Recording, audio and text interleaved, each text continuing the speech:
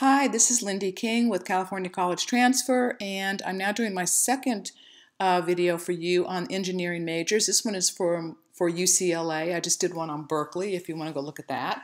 As I had mentioned in the other one, that one of the reasons that I'm doing this is because the UCs have now just released for every single UC what the transfer GPA range is for all admitted students for every single major at every UC.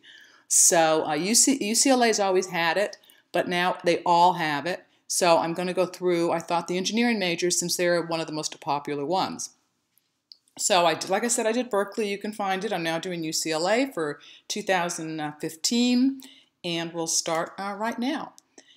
And so there are 7 majors, engineering majors, in the College of Engineering and Applied Sciences, and there's a range. This actually did change this year from what UCLA used to do. They used to just put one GPA number in, which was the average GPA. Starting this year, they're doing a range, which is the mid 50%. So the lower number is the lowest 25th percentile that got in, and the top one is the top 75th percentile. So it's that middle 50%. So there are some people that got in with higher than the 75th, which obviously would be like 4.0.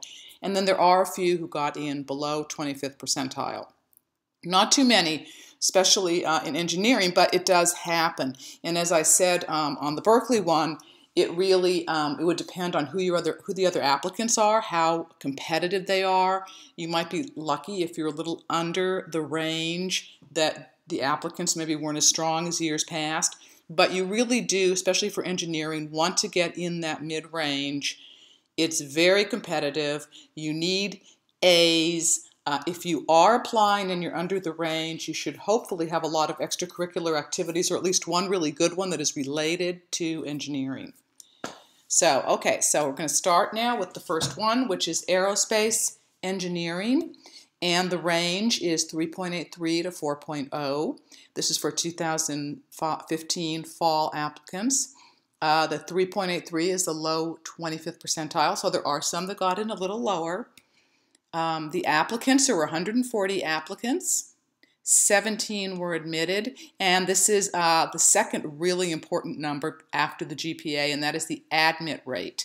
And it was 12% of the applicants got in. This lets you know how selective a major is. The lower the number, obviously, the harder it is to get in. Okay, now we're going to go to chemical engineering. GPA range 3.85 to 4.0. 252 applicants. 32 were admitted with an admit rate of 13%. Next, we have civil engineering. Range 3.77 to 3.95. Applicants 243. Admitted 31. Admit rate 13%. Computer science and engineering, 3.9 to 4.0. 317 applicants, 35 admitted, 11% admit rate. Electrical engineering has, you see the range there, 3.80 to 4. 403 applicants, 65 admitted, 16% admit rate. Materials engineering is 3.83 to 3.99. Applicants 53, admitted 11, and 21% admit rate.